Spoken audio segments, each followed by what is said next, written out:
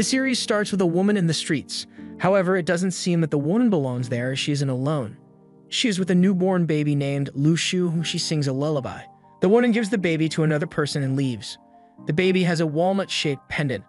Fast forward, we see the boy has become a man taking care of his little sister, Lu Xiaoyu, who wants to eat sweets at the fair.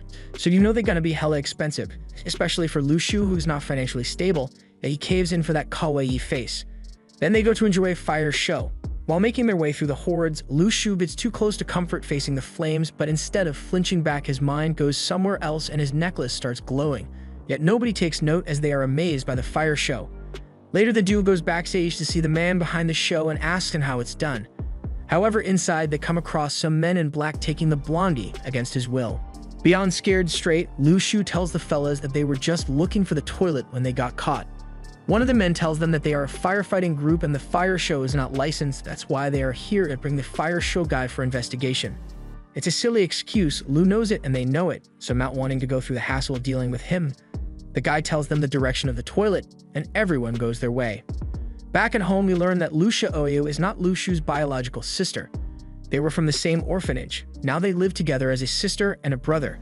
When Lu Shu goes to the store to buy some food, he gazes at the face of God Truck-kun, sending him flying headfirst to the rock-solid ground. The walnut starts sparkling on his neck, lifting his body higher and higher. His body begins to somewhat transform as we see from his tissues, twisting, glowing, and changing. On the other side, the man behind the god is freaking out, believing he has killed the young man, so when he goes to check on him, Lu falls as if nothing was happening. But then our boy opens his eyes, wanting revenge, money as a form of compensation. Seeing this, the truck driver gets frightened, thinking it's his ghost and flees away while numbers keep ticking over his head. Thus, Lu Shu goes back to his original task, buying some noodles, but the task seems harder than usual since the shopkeeper is also frightened and numbers appear above his head. But the main man doesn't overthink it and gets back home to take a shower. After washing himself up, Lu looks for any wounds or signs of the accident but finds nothing. The only thing he notices is a sparkling sign on his palm, which he concludes it as being a sign of his awakening superpowers. After further theorizing and thinking, Lu realizes his power is derived from people's negative emotions. A digital circle system appears in front of the self-proclaimed Demon King, and like any growing healthy young adult, he dives into it head first without any care in the world. He starts pressing some buttons in what seems to be a wheel of fortune. Although he kept losing and dropping his points fast, Lu manages to secure a win and an apple appears from thin air. He bites it and instantly feels comfortable as well as energized, prompting him to play more and lose more points, until he wins a letter active by singing the kid's lullaby, which takes him on a journey through space and time to somewhere representing what seems like Lu's inner soul power map. After looking a bit into it, he goes back to reality and joins his little sister at the dinner table, only to leave again upon seeing a fire has occurred in their area. When he climbs to the rooftop to take a look, he finds the same men from the fair jumping from rooftop to rooftop like ninjas but with drip. They hear Lu Shu and approach him. "What are you doing here?" they ask. Lu Shu lies to them, saying he's picking up dried radishes. Although the man recognizes him from before and doesn't believe his excuse, they send him home after not picking up what they call fluctuations. When Lu Shu gets back to his little sister, a sudden bump is heard. A man is laying in front of their house. Turns out it's the fire show guy. While Lu Shu and his sister are discussing and lingering around what to do with the guy, numbers appear above his head. Lu realizes he is conscious and starts teasing him for some points. Even after the man wakes up, like the Demon King Lu is, he continues messing with the guy. Fed up, the fire guy loses his temper and grabs Lu Shu's hand to roast him just like how our boy did. But nothing happens, so the man swallows his pride, calls it a prank and leaves after Lu milks every last negative emotion from him. Lu's sister starts to question him, so he hints about his superpowers, but doesn't show her. When the main man goes to his room, he opens the digital system and buys what I think is a mushroom loaded with DMT, because what he experienced after swallowing looks like something straight up from the Joe Rogan Experience. After that, he can lift his bed easily. But sadly, there is no rest for the wicked, as Lu Shu is responsible for all the household duties and expenses. Thus, he takes some eggs to the bazaar to sell them, something his other classmate, the quote-unquote class leader, teases him about. Yet Lu not only doesn't mind it, but uses it to sell all his eggs and farm as many points from the class leader as he can.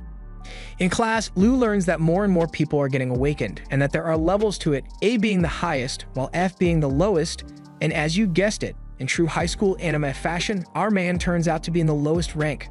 Just like his classmate that was just awakened is holding a teacher on the roof, threatening to throw him if the men in black get any closer.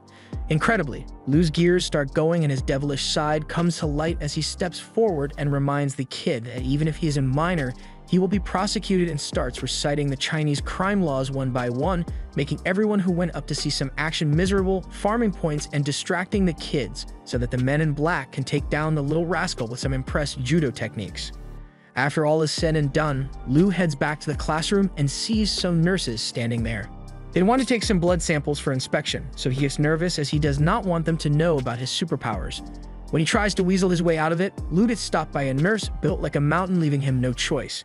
Back at home, Lu finds his little sister down with a fever due to her trying to wash his cloth in the cold. Therefore, he steps out and opens his magic screen to play on the Wheel of Fortune till he gets the good fruit for her to get better. And indeed, it worked as a charm. Her fever went away as soon as she took it.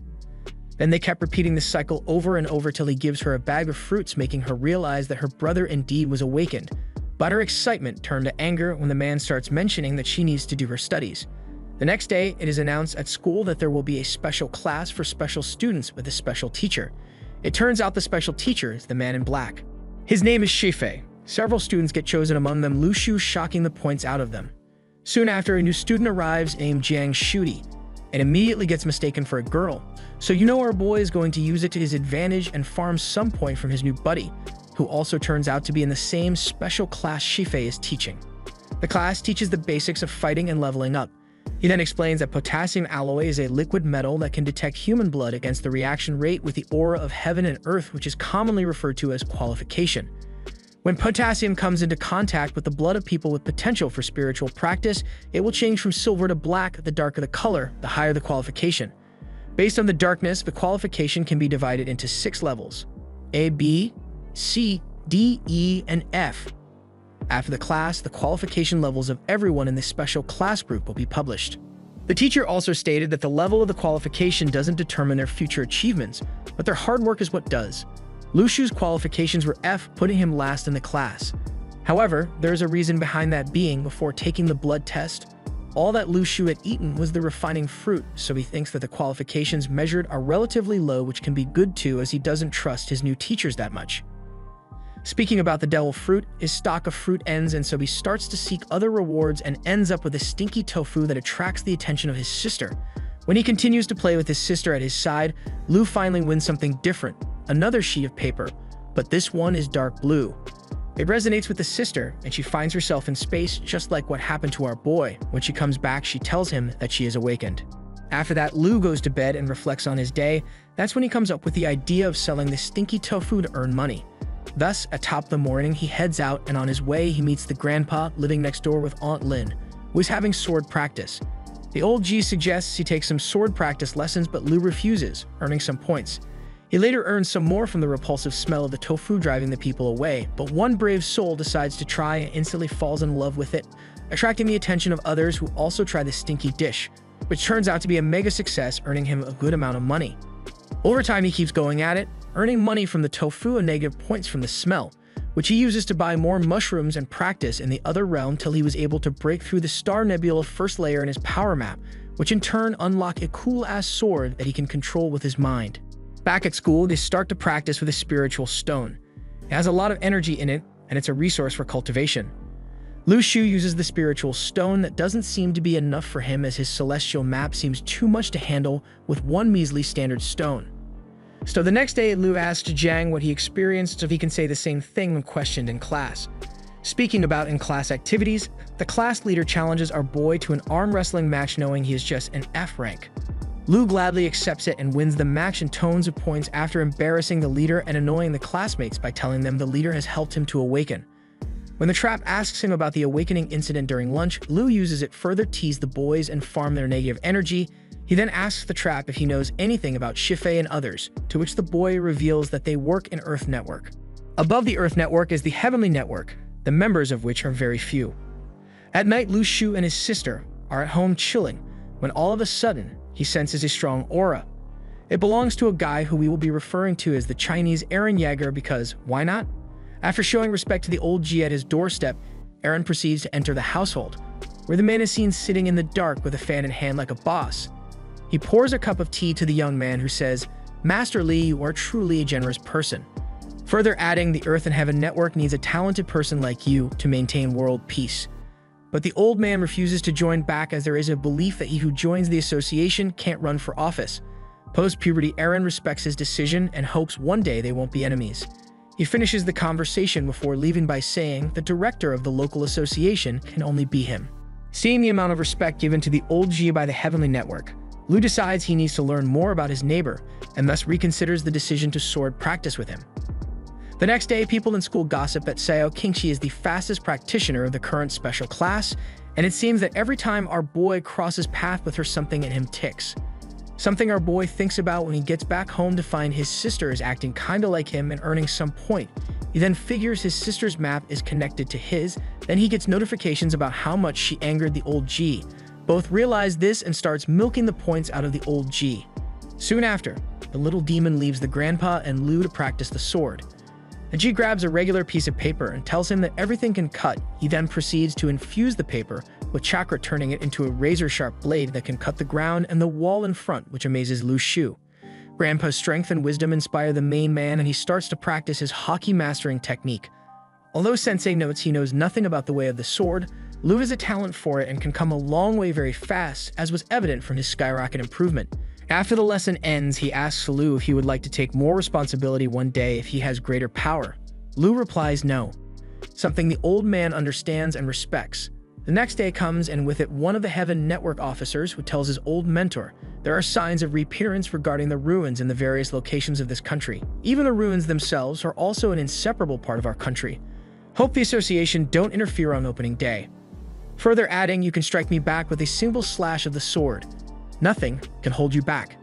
And there's something more. The last seat of the Heavenly Network is always blank. Looking forward to the day when we can cooperate with the association and we long for world peace. Then he leaves after Lu's arrival. Lu remarks, isn't that an important figure in the network? To which the old man answers that he's just a level B commoner. Then the grandpa gives Lu Shu potassium alloy to test his qualifications. Lu tests both his and the little cutie. His turns into a star image resembling his celestial map, while his sister turns pitch black just like a wormhole. Needless to say, there's nothing about that on the record, indicating his power level, although can be compared to others, cannot be measured in the standard ways, so he decided to keep the results a secret and goes to bear the flasks. The old man appears from behind and asks him about the result, so he lies to Grandpa, telling him they are still F. Doubtful, the G leaves him. After that, Lu Shu practices his superpowers, and it turns out that the second layer nebula star gives the ability to protect oneself with a sparkly, ultra instinct kinda layer. Anyways, Lu Xiaoyu also breaks through the star nebula, but it's the first layer for her. And it turns out she can feel the energy of a recently dead creature around her and can control it like ants and birds. To test how big she can go, Lu Shu takes her to the stable to practice her new skill with pigs. She manages to summon a pig figure that appears to be angry, which is understandable. We too would be pissed if we were killed for bacon.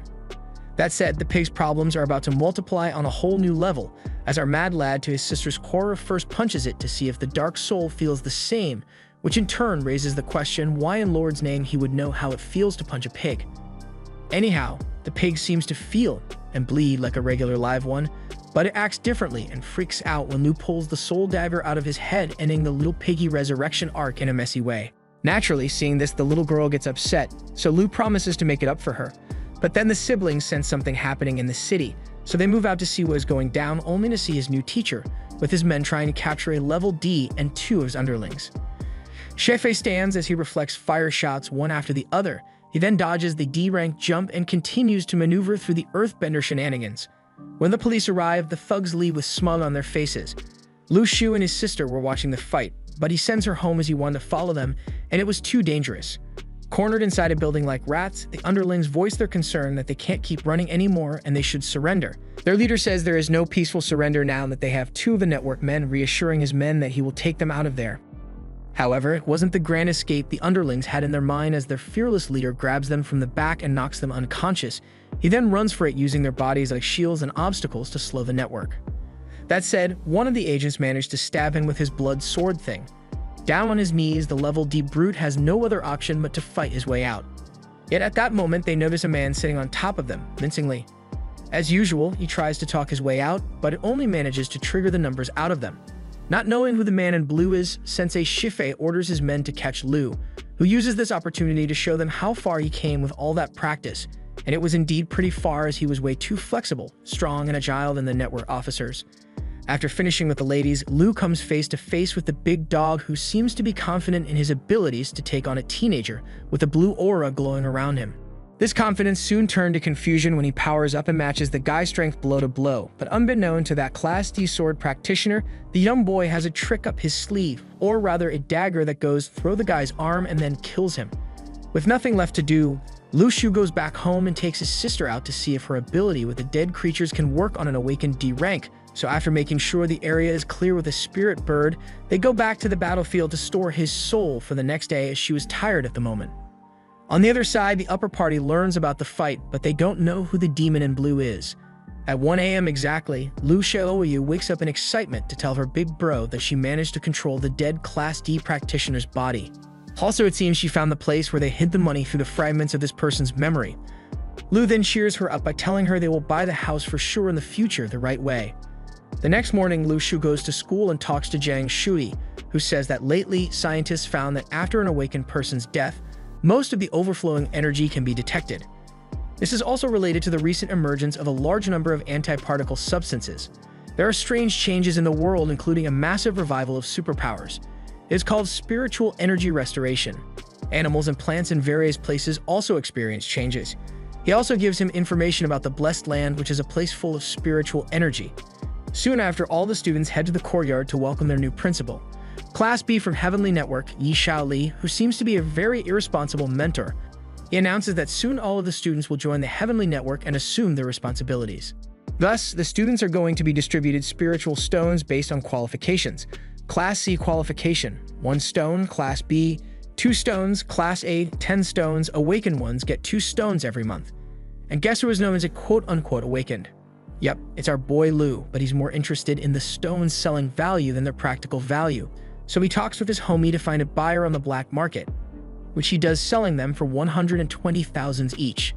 As the day goes on, the chubby boy goes to visit the old G to ask him if he knows the guy responsible for defeating the D rank, to which the G responds, no. And before he leaves, he also tells him about a strange phenomenon about 2 skeleton corpses that can run, jump, and push people. He states that the grandpa will get the promised medicine, regardless if he joins them or not, as an appreciation for his old contributions. Lu Shu returns home with a gift for his little sister. It's a brand new phone. Moreover, he bought the house with the money earned from the spiritual stones, and they won't be kicked out anymore. However, their happiness is cut short when Lu Shu gets a call from his classmate, telling him they need to be at school ASAP. The students get taken somewhere in the mountains. They don't have any idea what's going on. Jiang Shui says that ruins will open soon, and they are responsible for perimeter security.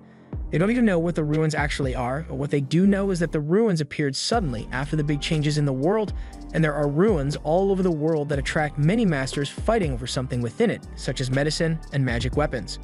There's also something very important, which is called the Formation Eye. If someone got the Formation Eye, the entire ruins will be lost, as it's the most valuable item of all the ruins. Only 1 ruin has ever been opened in this country before. Upon arriving at the camp, Shifei warns them to keep today's action a secret. If not, there will be a military punishment. Shifei further explains that they have brought them here to gain experience. As such, they will be treated like soldiers, not students.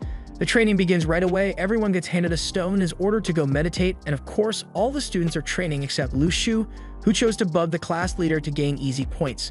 Later, Lu Shu practices alone and unlocks a new protective cover.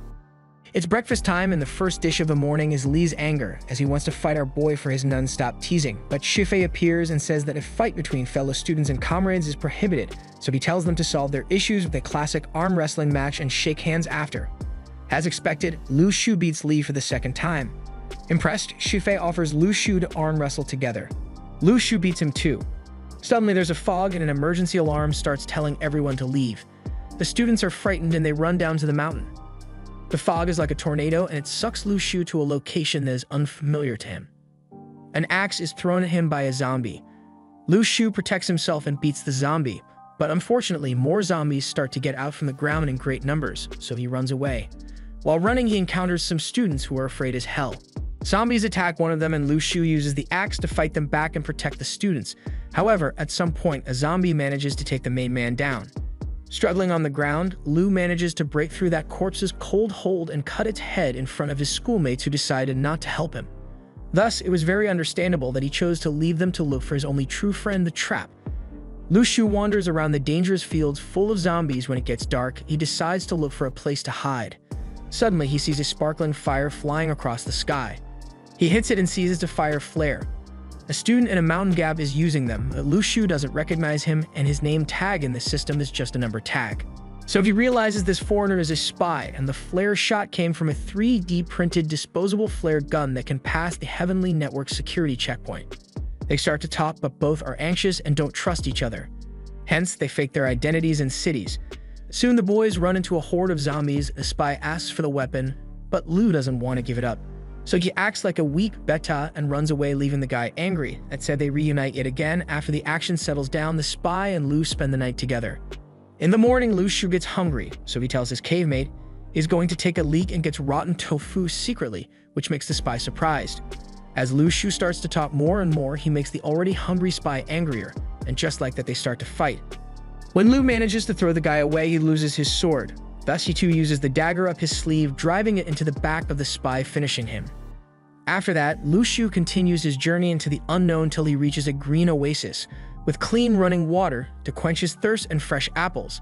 When he goes to grab one, some squirrels start to throw stones at him. It turns out he can also gain points from the negative emotions of animals in this realm, as they have reached somewhat of emotional intelligence. That said, no chabby squirrel is going to stop our boy from getting these apples, as they are not only good to eat, but also replenish strength and quench thirst. Later, he gets attacked by wolves with also feelings, so after he bugs them, Lu starts sprinting. The more he runs, the fitter his body becomes.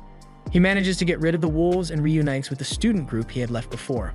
They are scared and hungry. Lu Shu takes out his apples and starts to eat in front of them, showing he doesn't even care about them. They are all angry at him. After getting some points, he gets up and is determined to find the Formation Eye. As Lu Shu continues his path, he encounters a zombie with a horse and a nice spear, nice enough for our boy to take it, upsetting the zombie.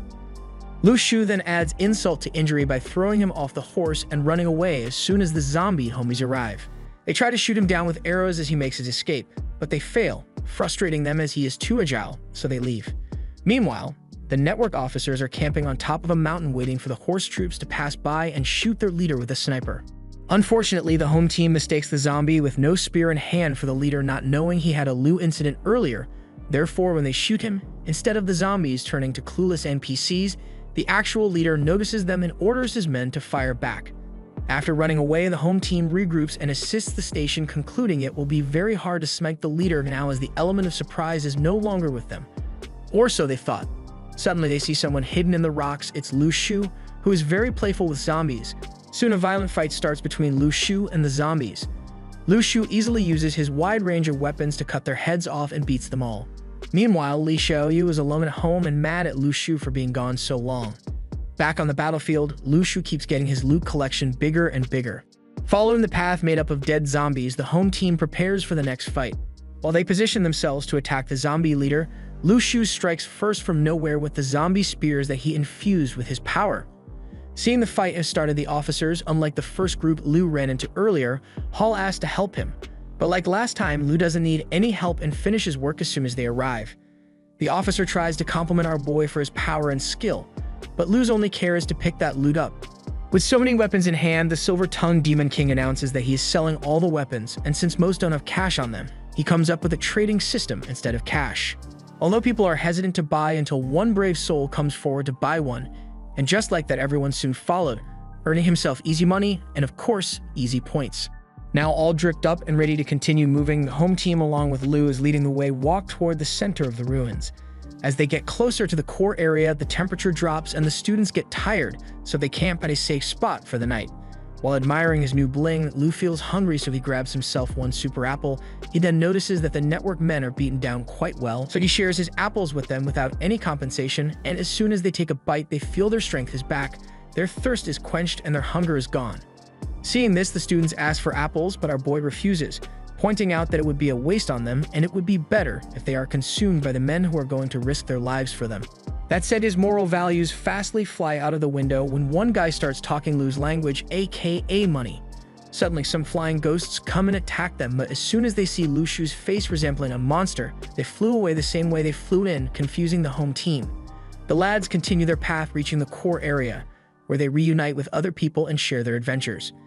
Lu overhears a couple of kids talking about how the Bei Lu used to cross paths with was very brave and protected everyone, and unlike him, gave the weapons away for free to the students. Upon learning about the great feats she and Lu did, one of the masters in the Heavenly Network invites them to a meeting. He introduces himself as the new top officer till the B-rank Chubby Boy gets back and tells him to follow his instructions. He takes a blood heart-shaped sword using his blue energy, which was a flying weapon that only C-class practitioners could conjure, and sends the weapon to measure the depth of the hole in the floor. It turns out to be 100 meters deep, and there's a cave. He says that the power of the ruins here is much stronger than anywhere else.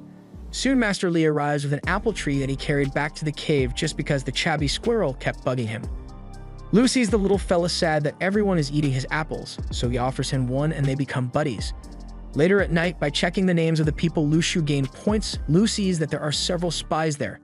Thus, he stayed awake when everyone slept, a wise choice, as he was able to spot the spies diving in the pit except one who got held by our boy multiple times. Frustrated, the spy says F it, and they start to fight.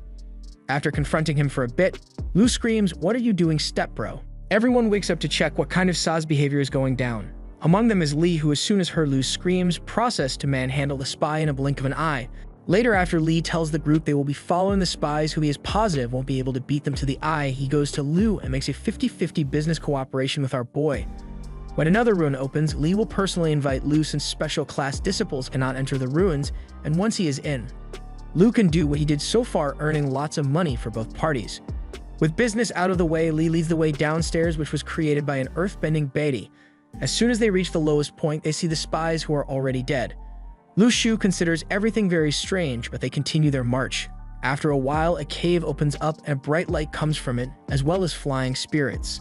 Li Yixiao uses his firepower to attack them, while others use their weapons to fight them back. Well, everyone other than Lu Shu, whom the ghosts avoid because they are scared of his corpse dog that ends up eating well with every ghost our boy kills and absorbs. Soon after, lots of zombies appear with their leader who has a spear in his hand, which Li dubs the formation of the eye.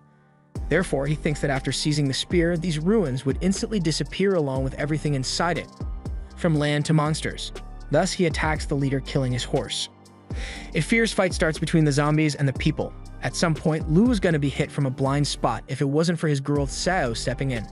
Some time passes, and Lu notices that the zombies are avoiding him because of the corpse dog, which sparks an idea inside that devious head of his, so he ends up leaving the battlefield and enters the castle without being noticed. After that, Lu Shu continues his exploring and opens a huge door, believing some nice items behind it are worth $1. Meanwhile, the fierce fight outside continues. Now inside the zombie headquarters, Lu sees some huge statues with nicer spears than the zombies, so naturally he wants them. However, the figures move and show they are ready to duke it out. Hence, Lu pulls corpse dog, and as soon as they lay eyes on that cool dagger, the statues back up and stand still. Lu then proceeds to take their spears, upsetting the negative points out of them. After that, he enters another room. Inside, he finds a piece of paper that seems important. As he approaches it, the zombie leader, still fighting Li over the spear, senses that something is up, so he throws him the spear and immediately heads back inside. Li realizes that what he is holding is not the formation eye, so goes after him, but he gets stuck fighting the guards. The zombie leader approaches Lu Shu, who was reaching for a golden seal, which is too precious for the zombie leader as it's the mountain and river seal. Out of surprise, Lu Shu drops it. Luckily, though, he catches it last second, and his body absorbed it, and with it, everything in the realm. The buildings, the people, and the zombies disappeared, immediately flying away to the seal which was in Lu Shu's hand. Even Lu Shu himself disappeared from there. Incidentally, everyone else gets transferred to the city. The students register and drop off their weapons, everyone except the class leader, who looks depressed because Lu went missing, making him sad as everyone believes he has died. And so the class leader volunteers to look for his body, claiming they are related. The bittersweet scene then turns comedic when Lu arrives and shifts the mood, teasing what now I presume is his brother. Speaking about siblings, after being finished with the weapons, Lu Shu goes home to his sister. He is welcomed not only by his little sister, who was extremely worried about him, but also by the old Ji and auntie, whom he thanks for looking after his sister while he was gone. He also thanks the old Ji for his training as it helped in the ruin. Finally, back to home sweet home, Lu Shu tells his sister about his adventures and shows her 2 pearls he got. The black one was from Corpse Dog absorbing the spirits and zombies, while the colorful one was from absorbing the spies. He then tells her that they can be used as food to power the spirits she can summon. Also, he hands her 2 last gifts, some apples from the ruin, and of course, the chubby squirrel, who gets frustrated seeing her eating his apples without sharing them with him. But then she wins him back with a potato chip and they become friends. Later, Lu Shu finds out that the seal of the mountain and river is a divine object that can observe the earth and that the aura there can be controlled. The only thing he needs to do is become stronger to gain access to the castle within. On the other side, two guys from the Heavenly Network think that the Formation I was taken by a spy, but they still don't have any proof. Moreover, they had already sent two members to the city to report any unusual flow of the aura. They also discussed the students stating that Lu Shu and Sao Qingxi are outstanding. One of them says that new ruins are opening soon, further adding Northern Gods, Eastern Gods, and Western Vows. Even the Foundation and the Network are working to step up the war effort. There's no need to wait for the next ruin. There will be a war between heaven and earth. Change is coming.